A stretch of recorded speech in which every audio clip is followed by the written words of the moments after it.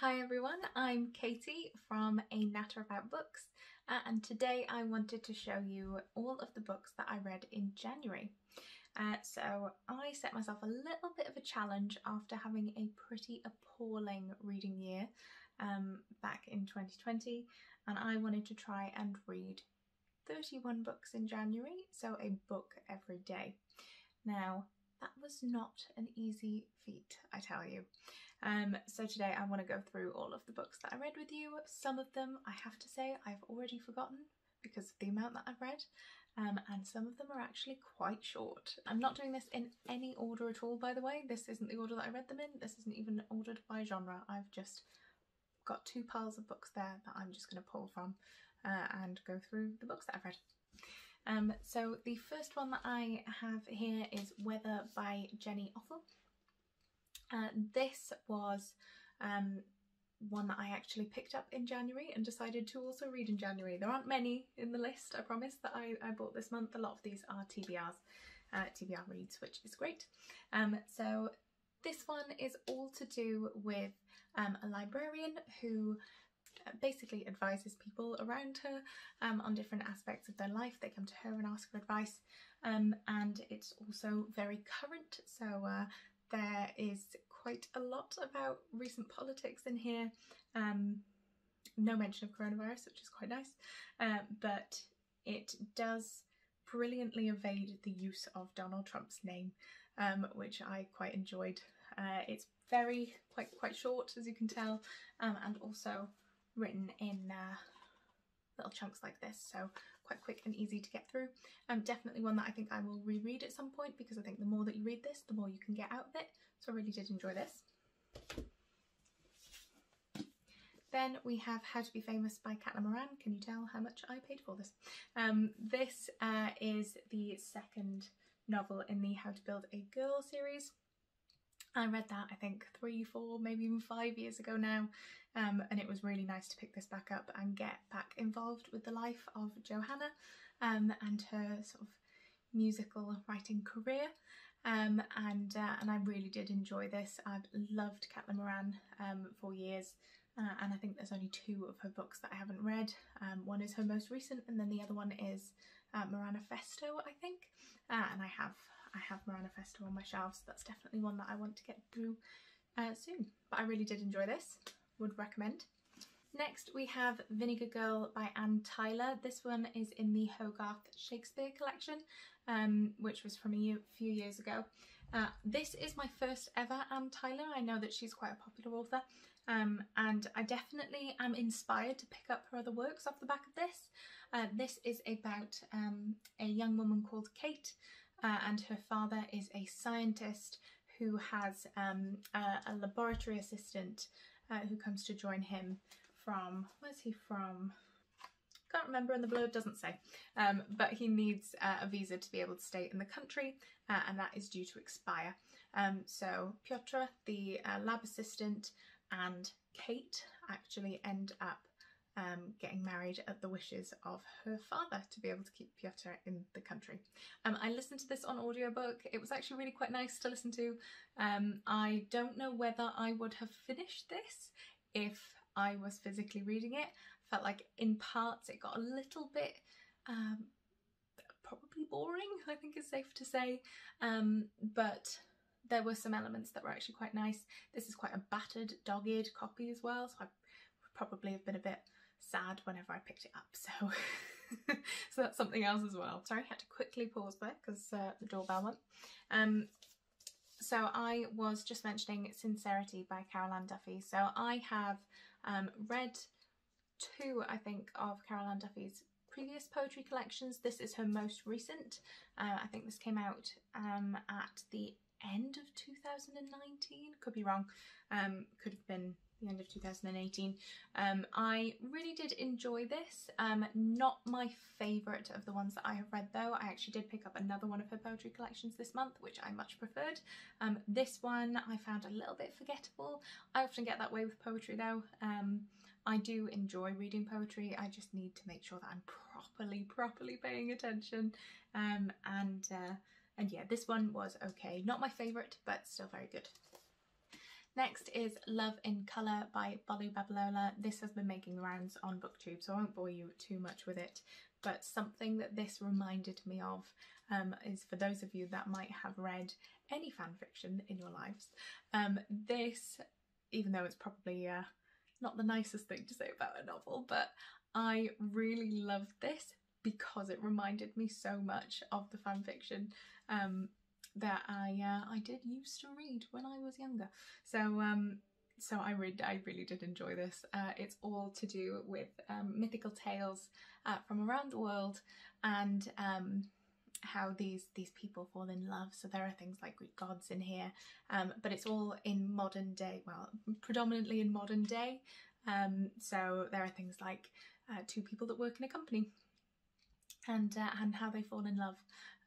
There is only, I think, one queer story in here, so I think the only thing that would have made this a little bit better for me is if there were a little bit more of those, but I did really enjoy this, and I've heard really great things about the audiobook as well, so that might be one that I pick up and do a little bit of a reread of later in the year, or maybe early next year, but I did really enjoy this.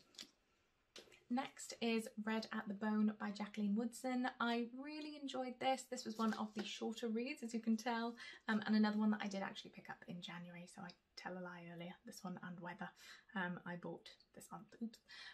But I did really like this. So this tells a story about a teen pregnancy and how that then affects the two families and the generations before. There were a couple of narratives in this that I really enjoyed. So the partner of the young woman that gets pregnant, I really enjoyed his storyline in this, and there's a bit of a corker twist at the end, and I did really enjoy that as well, even though it was a bit sad. So mini spoiler there, but I really did like this. Next was Finding Chica by Mitch Albom. This one was lovely to read. I have always been a bit of a sucker for Mitch Albom's books. The Five People That You Meet in Heaven was one of my favourite books of all time, and I know that people read them when they're slightly younger, but I did really enjoy that, and as such I think I've read everything that Mitch Albom has ever written. Now this is no exception. I did really enjoy this as well. This is a non-fiction, quite similar to Tuesday with Maurice, if you've ever read that, which is around his previous teacher.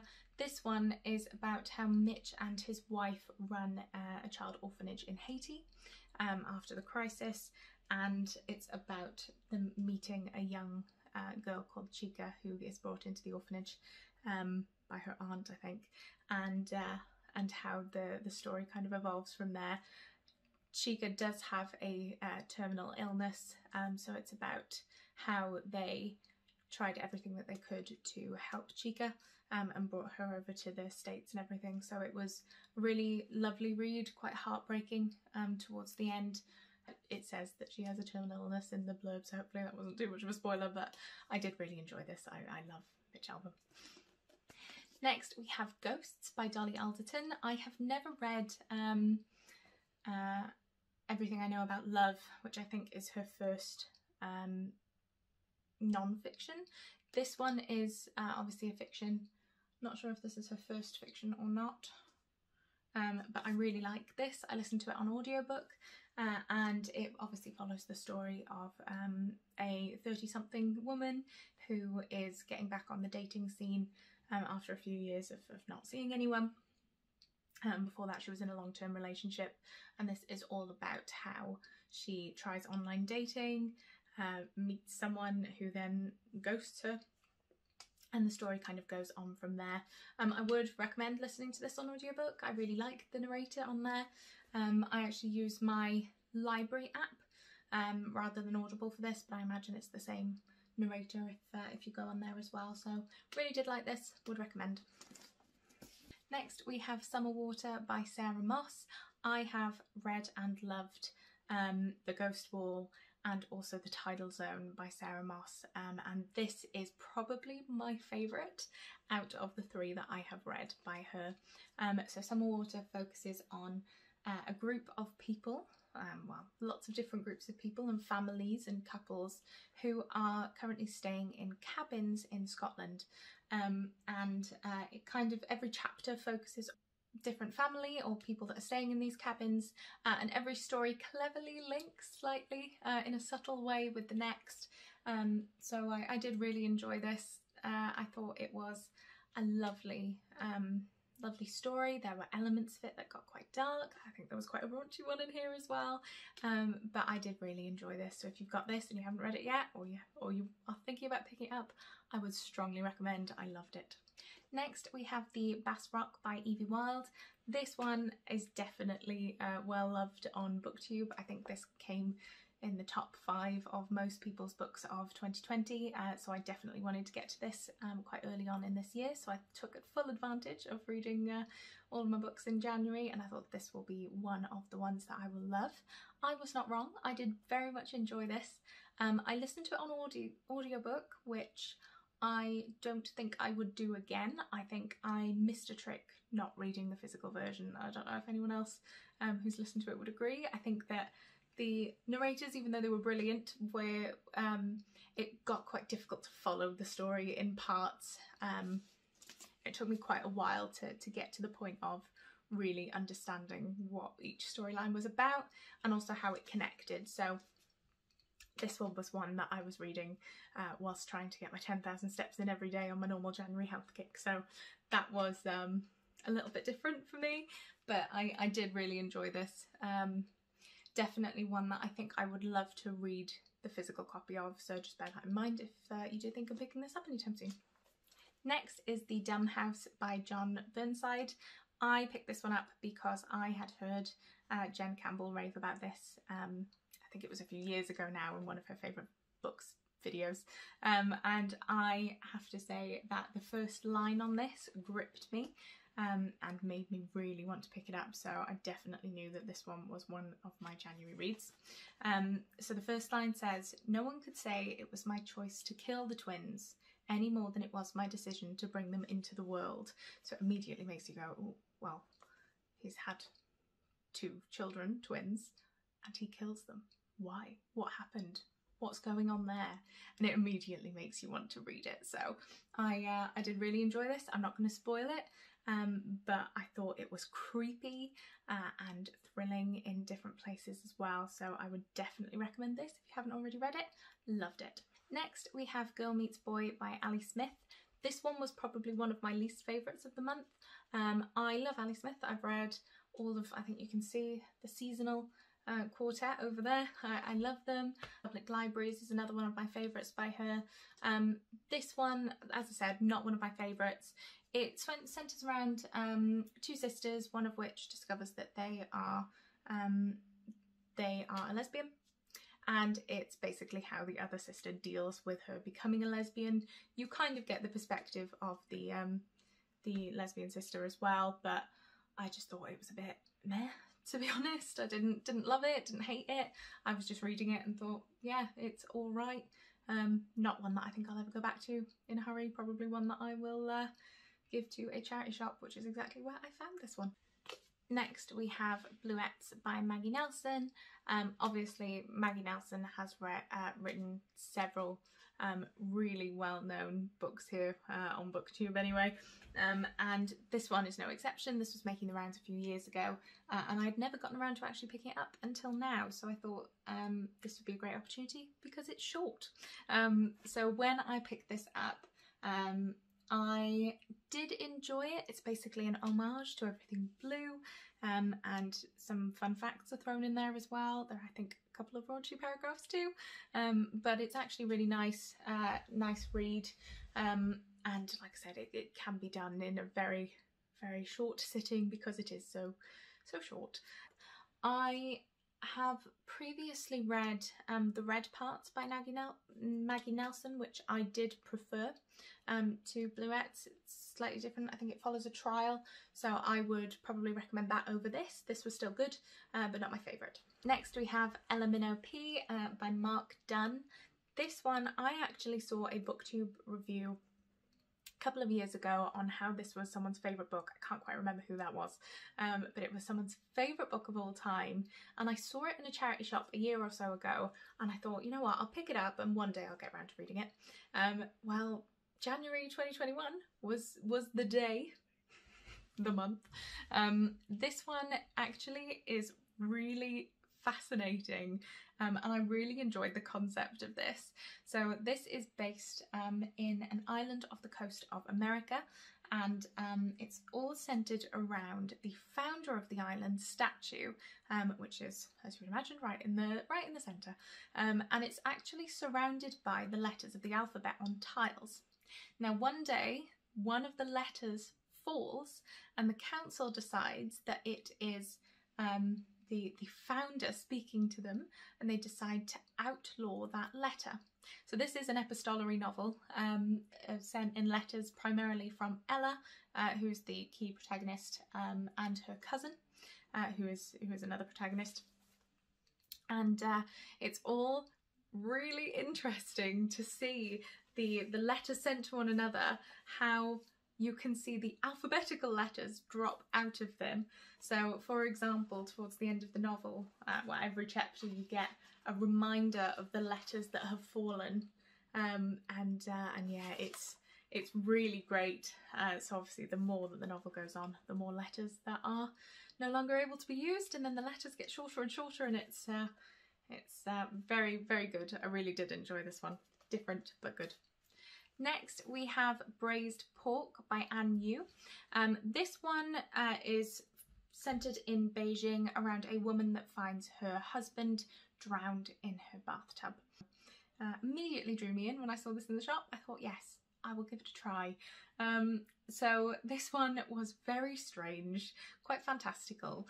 At the very start of the book you discover that her husband actually drew a very strange picture of half man, half fish, and she then goes through and tries to discover why he drowned himself and what this picture has to do with anything. So very strange. I have to say I preferred the start than I did the finish, and I think it gradually got a little bit, well, it got more whimsical, but also just very strange, and it wasn't really for me, but if you like that sort of thing, then definitely give it a go.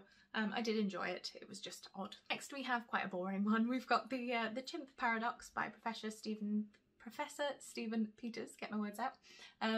This is well, basically a model that you can read about, which categorises your brain into different areas. So you have the chimp, which is unruly, so if someone steps on your toe, you immediately want to shout at them and call them horrible names, potentially. That would be your chimp reacting, and then your human is actually what tries to repress those thoughts and feelings and how it comes out, and it's all about how the chimp and the human kind of battle it out, and how you can control your chimp. So this is really good when it comes to things like how you can learn to deal with stress, and actually management within the workplace as well. I think this is really handy for. This was recommended to me by a colleague, so yes, I actually started this last year, got halfway through and then put it down, so I thought this would be the ideal time to actually finish it, so I did, and it was very good if you like that sort of thing. Next we have The World's Wife by Carol Ann Duffy.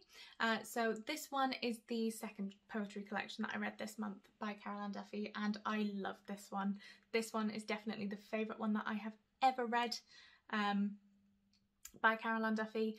It's based all around the famous women behind men, or just famous women full stop, to be honest. Some of them aren't real as well. So for example, there is a poem called Elvis's Twin Sister, which, unless I've missed something, I didn't realise that he had one, so I think that one's made up.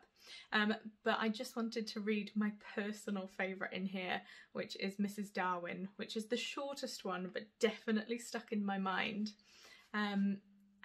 This is how you can get the gist of how this poetry collection goes. Mrs. Darwin, 7th of April 1852. Went to the zoo. I said to him, "Something about that chimpanzee over there reminds me of you." I loved it. Then we have Helen Fielding's Bridget Jones's Diary, The Edge of Reason, obviously a follow-up to the classic Bridget Jones's Diary, which I read in January last year, so I thought, why not keep up with the tradition, do the next one. I really love this. Obviously I love a bit of Bridget Jones, but I didn't realise how different this was to the film. I was kind of expecting to just read along to everything that happened. Obviously books are different to films, but this is completely different. I think I probably enjoyed it more because it was so different. I've seen Bridget Jones's Diary, the second film, at least 10 times in my life. So I enjoyed this because it was so different to it. It's like a brand new story for Bridget Jones, which was good. So I did really enjoy this. I watched it back to back with the films as well, which my partner was not thrilled about. Then I read Motherhood by Sheila Heti. So this one, I feel like I didn't really get as much out of it as I could have, and that might be partly again because I listened to this on audiobook. I did enjoy it. I felt like there were elements of it that I didn't love. So for example, this is all about a young woman who's contemplating the idea of motherhood, whether she wants to be a mother, whether the knock-on effects of her relationship with her mother has driven her to not want to have children, and whether or not she should have them with her current partner as well. So the concept really gripped me. I was really excited about it, but I just think that there were some elements of it that I just didn't enjoy. So her relationship with her partner I really didn't get on with. I hated him as a character, to be perfectly honest. So that for me didn't really didn't make me want to keep picking this up. I did finish it, of course, but I just didn't really love it as much as I've seen so many other people love it, so I don't know if I missed something, but it just wasn't really for me. Next we have The Small Hand by Susan Hill. So this one was a classic Susan Hill thriller. It was obviously very dark, had very similar vibes to The Woman in Black, which I've read before. It's quite strange, centred around a man who is trying to get some directions because he's lost, so he drives up to an old house, an old mansion really, and whilst he's there looking around for someone to ask for directions, he is actually touched by a small hand, and the story kind of goes on from there, and you wonder who this hand belongs to and why it's touched him specifically. So a weird one, very Susan Hill-esque, I would say. It was nice, short and sweet, to be honest, so that's why I picked it up, but it was quite good. If you do like Susan Hill thrillers, I would definitely recommend it. But yeah. Next we have my lovely signed by the author edition of Homebody, which my partner gave to me at Christmas time. So this one is another poetry collection by Ruby Kaur. You might have already read Milk and Honey or The Sun and Other Flowers or something like that, that she has written before. This one is very similar in the way that it's presented. You've got a mix of very short stories with illustrations that she's drawn herself as well. And I did really enjoy this. I think there were sections on the mind, the body, being asleep or restfulness, and being awake. So it splits it into different sections, and I did really enjoy that. Because they are so short, I always find that I can read them very quickly, which is brilliant, but in the same respect, I feel like it's one that you can easily reread and get more from it. At the start, I would definitely be wary of trigger warnings, things like child abuse in there, but yeah, it can get quite dark in places, but I did really enjoy this. I wonder how many times I've said that I really enjoy things in this video. This is my first ever one, so really, who knows. The next one that I read is Memento Mori by Muriel Spark. This is my first ever Muriel Spark and I loved it. I really did enjoy this. There you go, said it again.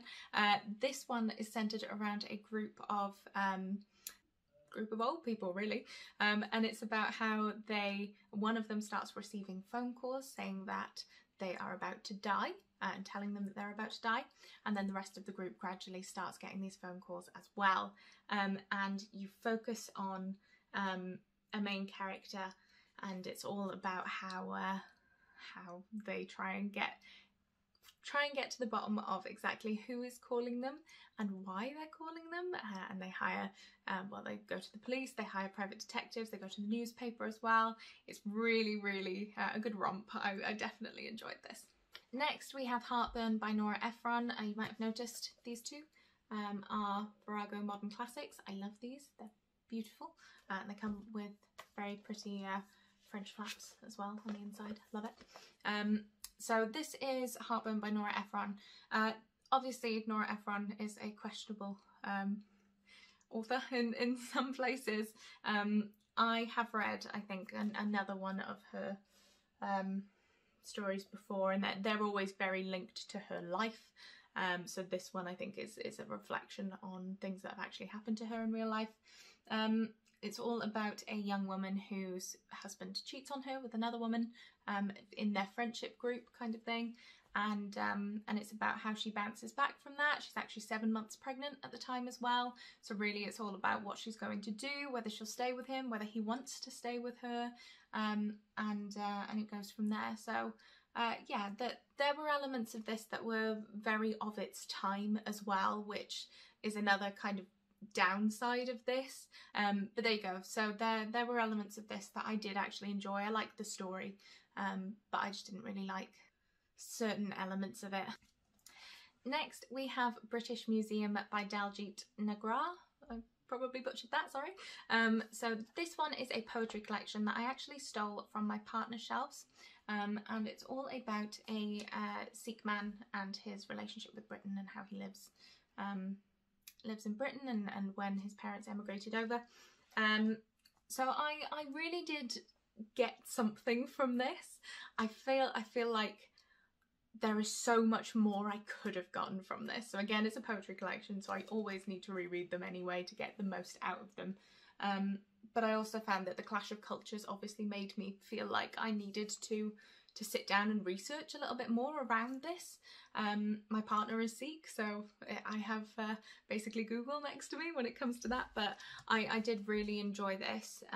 There were some poems in here that were just beautiful. The first one especially, I really loved it. It was Father of Only Daughters, so I would definitely recommend even just giving that one a Google if you wanted to read that and see if the style is right for you.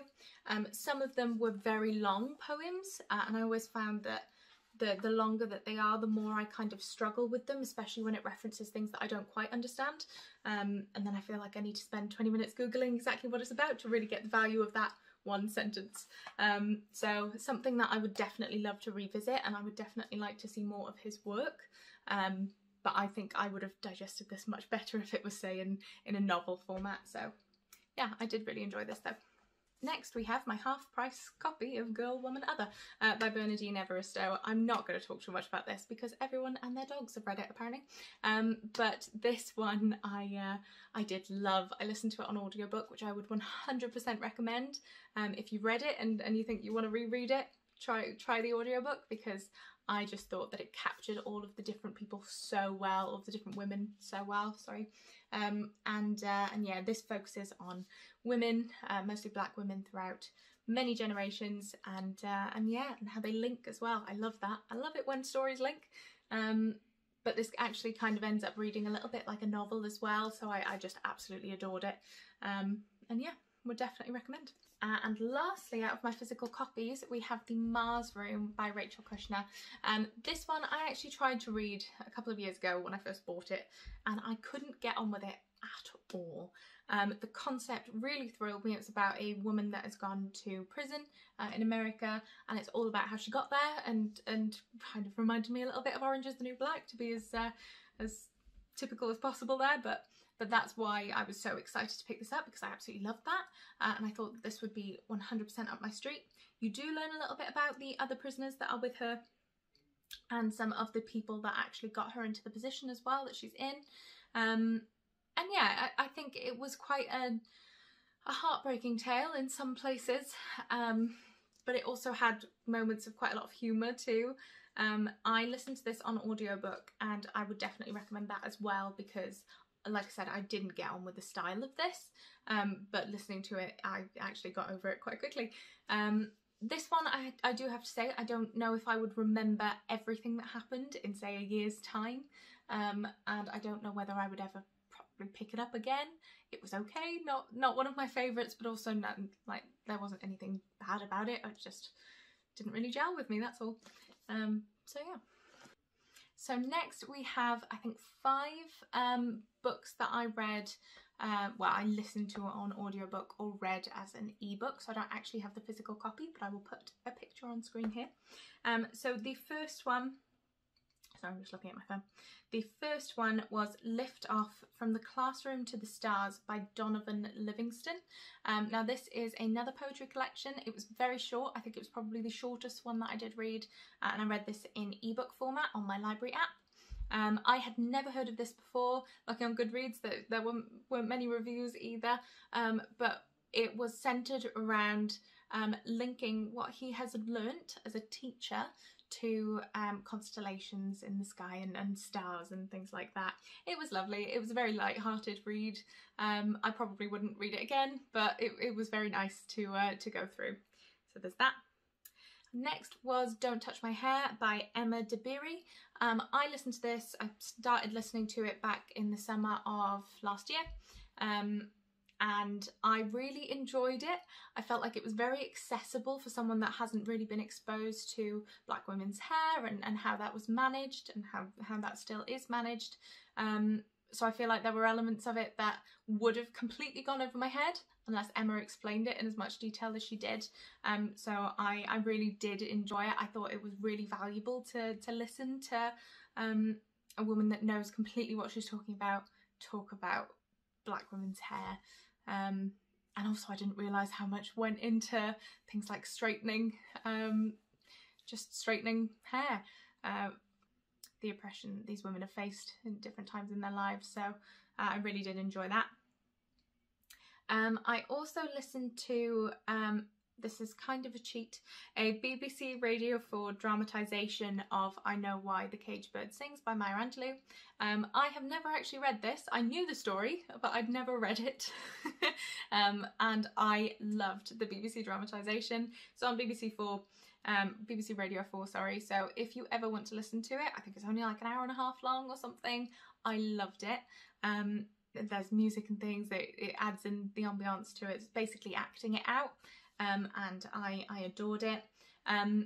The story itself, obviously Maya Angelou is amazing. I have, I think, the 4th and 6th of her collection, so I want to make sure that I'm filling out the rest of them now. So now that I've listened to number 1, I'm going to definitely get on to number 2 very soon. But I really did enjoy that. Next was White Fragility, Why It's So Hard for White People to Talk About Racism by Robin DiAngelo. Now this one I thought was so cleverly pitched to the audience. So for written by a white person for white people on how we are so bad at talking about racism, and obviously that comes with many exceptions, but as a generalisation, why it is so difficult for white people within this one is set in America, how white people in America don't want to talk about racism and how they immediately presume that because you've brought it up you are attacking them, and I just thought that the concept of that and how the novel is based around that concept is something that immediately calls it to attention. So I did really enjoy that, and I would definitely recommend that if you haven't listened. I listened to that on audiobook, as I said. The narrator, I think it's actually narrated by Robin DiAngelo as well. No, narrated by Amy Landon. I really did think that was useful to listen to it in a sense, because you can get the tone behind what is being said. So I did really like that one. And I actually think that was all of the books that I read. Hopefully I'll have put a little counter, and fingers crossed there are 31 there. But that is all of the books that I read. I think consensus is I probably won't read a book a day in any other month this year. It was brilliant to get my TBR down. I think I've still got around 230 books on my TBR, which is ridiculous. But at the start of the year it was, you know, 31 higher than that. 28 higher than that. I bought more books. I've actually bought more books than that. We won't talk about it. It's still high. But I really did enjoy spending so much time reading, to be honest. It kind of made me put it into a structure. So I'd finish work, I would go for a long walk with my partner and the dog, and then I would spend a couple of hours reading, which a lot of the time, you know, sometimes I would pass that up for watching TV or something, especially in January where, you know, you're probably on a diet and all you want to do is eat. So instead, picking up a book, I found that really helped me. So I would definitely recommend it if you haven't done so yourself, or if you're not quite as mad as me. But I definitely think it's worth it to get your TBR down a little bit. But you probably don't take things in as much as you could, and you do tend to favour the smaller books. So maybe next month I'll do like half the amount, but I did really have a good time this month reading these. So now I have to try and take a picture, a thumbnail with all of these books, so wish me luck. So thank you for watching. I apologise that it is such a long video. I am hoping, as I've said, this is a brand new channel for me, so I'm hoping to try and post as frequently as I can, and tell you about all of the fantastic books that I'm reading, or more than likely that I'm buying and just having on my shelves forever and not reading, because that's what I do. Cool. So thank you all for watching, and next time I'll definitely start by saying grab a cup of tea, because it's warranted. Thank you all, and if you haven't, please subscribe. I would really appreciate it, and leave a comment on how many books that you read in the month of January. I'll be excited to find out.